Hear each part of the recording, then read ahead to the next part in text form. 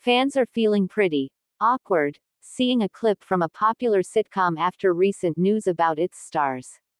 Last week, comedians John Richardson and Lucy Beaumont announced they are getting a divorce.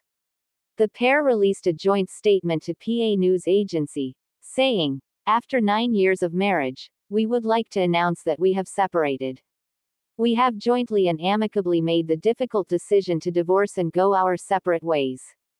As our only priority is managing this difficult transition for our daughter, we would ask that our privacy is respected at this sensitive time to protect her well-being.